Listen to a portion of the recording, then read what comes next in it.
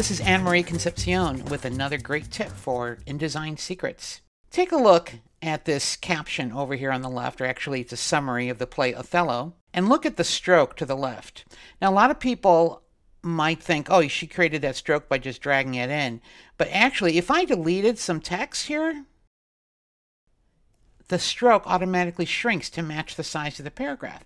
So what's happening? Did InDesign slip in a paragraph rule left and right in addition to its existing top and bottom? No.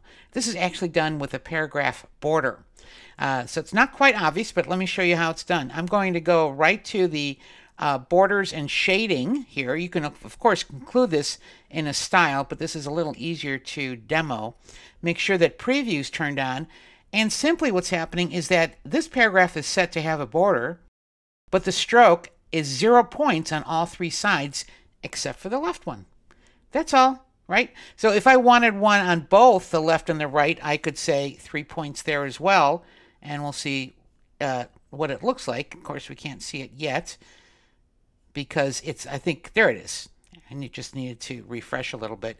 But I want to turn that off because I just want to show one on the left, because I often use this when I'm doing, say, captions or callouts, that I want one stroke on the left or the right of a paragraph. So you can choose any kind of type of stroke that you want, and weight and tint and color and so on.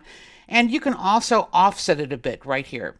If you are going to have multiple paragraphs that have a single stroke on the left, you want to turn on merge consecutive borders and shading, because you don't want a gap in between the paragraphs if you have like space above or below.